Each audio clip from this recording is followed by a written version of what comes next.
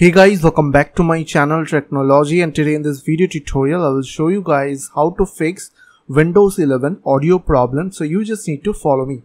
So first of all, you just need to right click on your start menu, click on settings.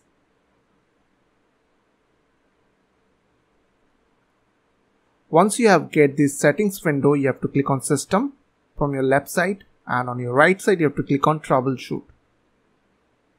After that, click on other troubleshooters. Here you will get one option is called playing audio, so click on run option over there beside of playing audio, and it will automatically detect and resolve your issue. Here to select which device you want to troubleshoot. So I will select here my speaker and click on next, and I will click on yes, open audio enhancement tab and click on apply this fix. After that, it will fix the problem automatically. Now close this window. Now still, if your problem is there, then just go to your start menu, type over the services.msc. After that, click on services app. Here to find Windows audio and audio endpoint builder. So right click on it. Make sure that status is running. If it is not, then just right click and click on start. Okay. Now what you have to do, you just need to go to properties, select here automatic, click on OK. Same thing you have to do for audio endpoint builder. Select here automatic and click on apply.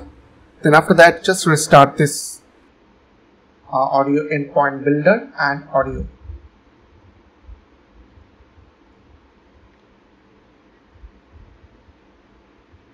After that, start your computer, and if still your problem is there, then just go to your start menu and type device manager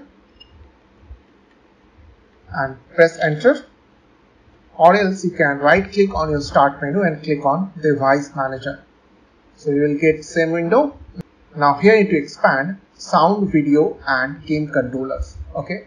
Now what you have to do, you just need to right click on your audio driver and click on update drivers. Now click on browse from my computer for drivers.